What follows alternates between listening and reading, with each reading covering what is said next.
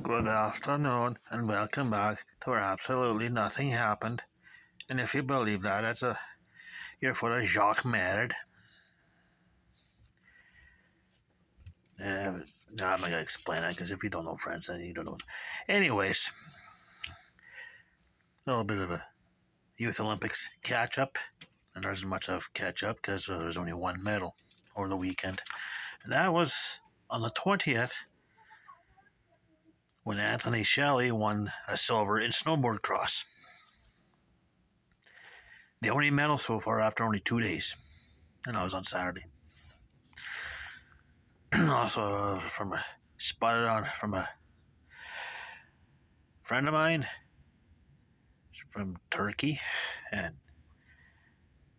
I thought it was kind of neat to share. So, Mohammed Bozdag of Turkey in the men's 1,000 meters short track speed skating wins a silver. Turkey's first ever silver in a Winter Olympics. That's not a mixed. That's not part of a mixed team. The first individual one. So there you go. And I'm not done yet. The provincial playdowns to decide who's going to the Scotties Tournament of Hearts. And of note, and I spotted this from Devin Heru, Skylar Ackerman,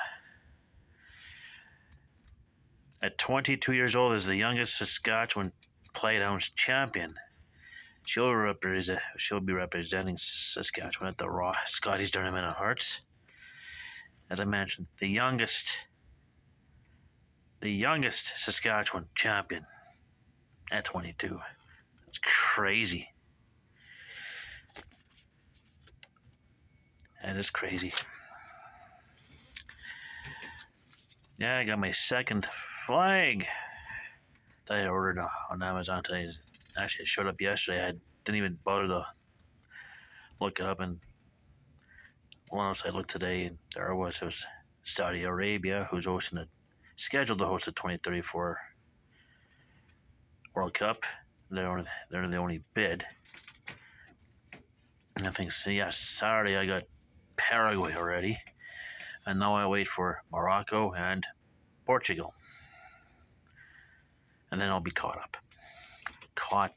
up. See, I got a plan in mind. So that's dangerous. Very dangerous.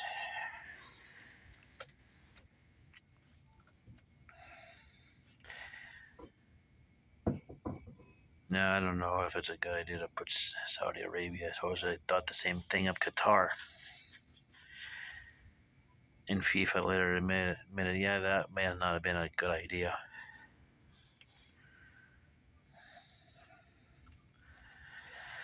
Yeah, FIFA somehow likes to do things the hard way. A prime example was Qatar. I never really had a good team.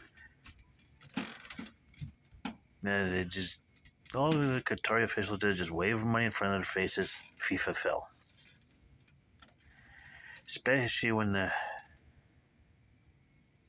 other place I was bidding against Qatar for this past Men's World Cup was the U.S., who's got stadiums galore. I mean, Levi Stadium in San Francisco, Soldier Field in Chicago. You could use Lambeau Field in Green Bay. Texas has a few. SoFi Stadium in L.A. And no, FIFA took the hard route, Qatar. Now for the upcoming 2030 games, Spain, Portugal, and who the hell was it?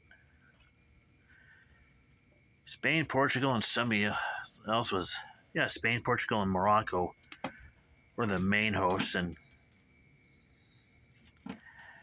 for 2030, and they picked Uruguay and Argentina and Paraguay to celebrate the It's part of the 100th anniversary celebrations. The Uruguay makes sense because they were the first host in 1930. So I don't know how they're gonna do. I don't know how they're gonna do that. I mean, they seem to gonna put Uruguay and Paraguay and Argentina in the separate groups and have them as play one home game,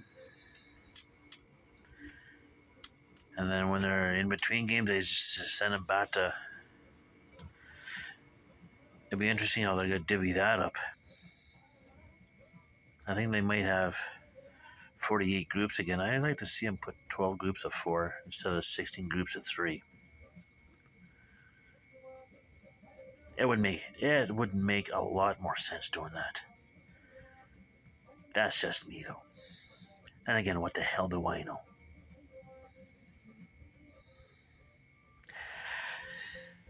Yeah, so might as well just do the. Yesterday's final Jeopardy category was musical instruments. Yesterday's answer was a punning song title from Talking Heads is sax and these instruments. Question: what are violins? Yeah, I never would have gotten that in a million years. Okay, $1.5 million. 2 million. Okay, that's as high as I'm going. Anyways, famous last words for 200. This Jeopardy category answer is alpha's Greek letter opposite that. That means the last in a sequence. I think it's omega. That's what I think it is. Isn't omega the opposite of alpha? First and last? Somebody needs to get that first. Stop that flipping beeping. That bums up there. Anyways, I don't know what else to add right now. So I guess that's it. So in the meantime, and in between time, stay tuned for the next one.